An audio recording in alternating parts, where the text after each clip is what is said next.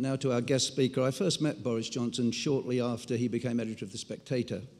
He arrived at the restaurant where we were to have lunch on his bicycle, which he chained loosely outside, or very loosely in fact, because he'd lost the key to the padlock and therefore draped a chain rather artistically around a railing, not convincingly but artistically, and hope for the best. I admired his chutzpah, if not his bicycle clips, and of course the bike survived, as indeed has Boris. He has in fact thrived since then, overcoming the handicaps of an Eton education, membership of the Bullingdon Club and presidency of the Oxford Union, to move from journalism into conservative politics as MP for Henley, and there his public profile swiftly made him one of the most popular figures in politics, an area where the word popular has almost vanished from the lexicon. Prior to this, he worked at The Times, The Daily Telegraph and The Spectator, following in the distant journalistic footsteps, I hope I'm right of this, of a great-grandfather, Ali Kemal Bey, a liberal Turkish journalist. And he does, of course, have a direct connection with the award we have just presented to Jeremy Bowen, in that he is the late Charles Wheeler's son-in-law, was. But at that first meeting, I suspected that journalism might not be a large enough canvas for Boris, and so it proved when he plunged into politics to become Shadow Minister for the Arts, and then, when David Cameron became party leader, Shadow Minister for Higher Education. Selected as a Conservative candidate for the 2008 London mayoralty election, he defeated the incumbent Ken Livingstone while receiving, in vote terms, the largest personal mandate of any politician in British history. And despite the rough and tumble of political life and the hiccups that accompany any job the size of the mayoralty of a great city such as this, his popularity appears to be undented.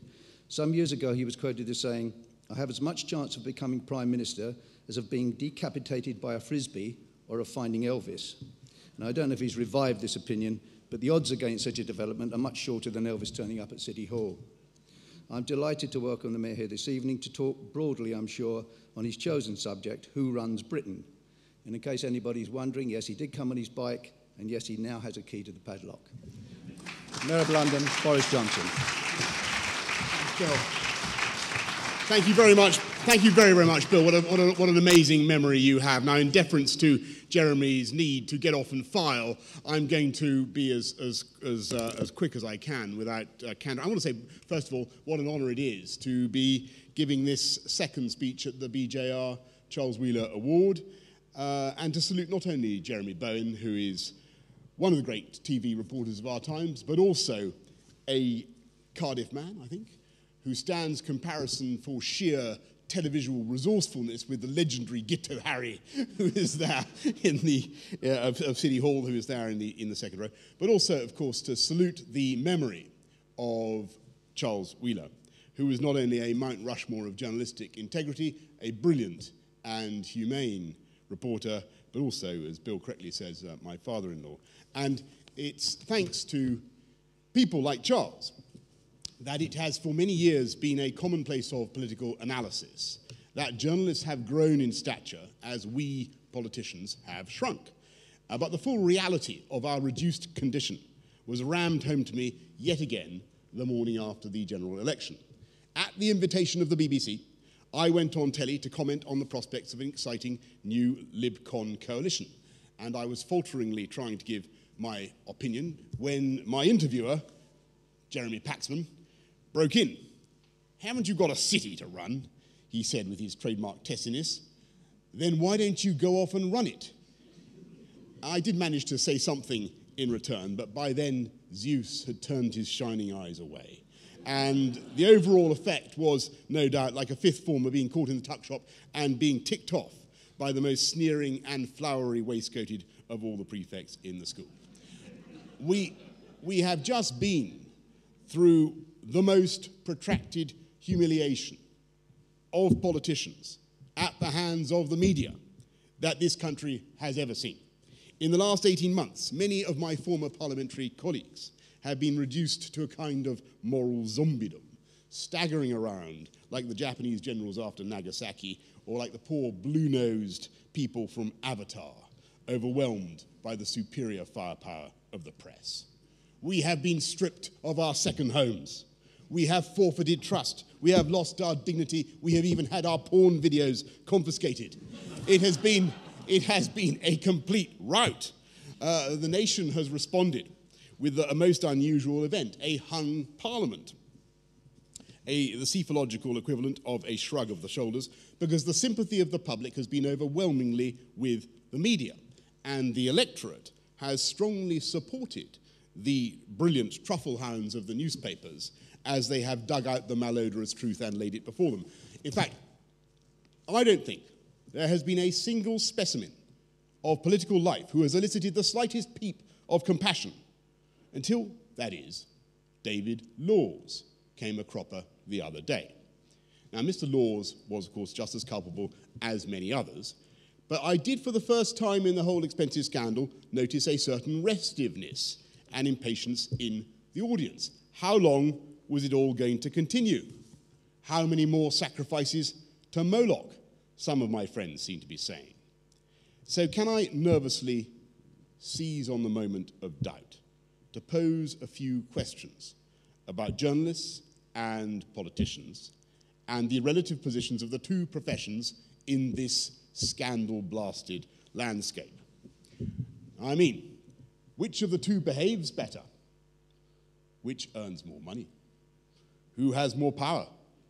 Who really runs Britain? And I speak as a Tiresias who has seen both sides of the debate, and insofar as the relationship between journalists and politicians is meant to be like that between a dog and a lamppost, then I'm a kind of Dali-style dog come lamppost. But the truth is, you don't need much expertise in either profession to be struck by the contrast between the ignominy of politicians and the impunity of journalists. In the old days, the assumption was that journalists had more fun, but politicians had more power, or at the very worst, more of the trappings of power. That was the symmetry. In the old days, at a happy occasion like this one, journalists were broadly expected to get drunk, make improper advances to one another, and fall asleep in the flower beds.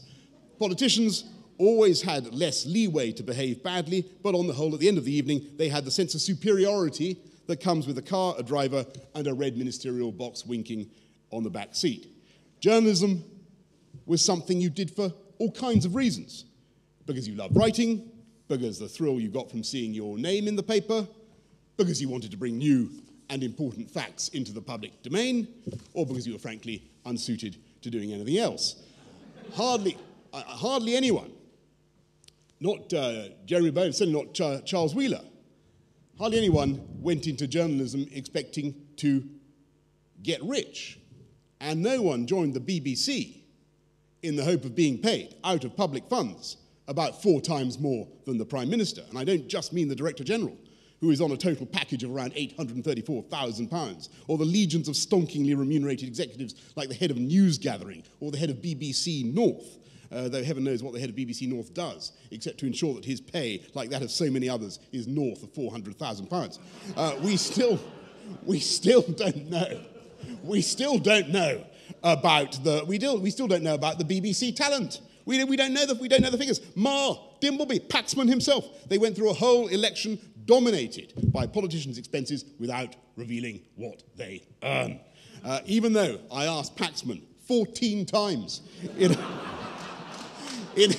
a Newsnight interview to tell us how much he hauls down from the taxpayer, he still refuses to cough.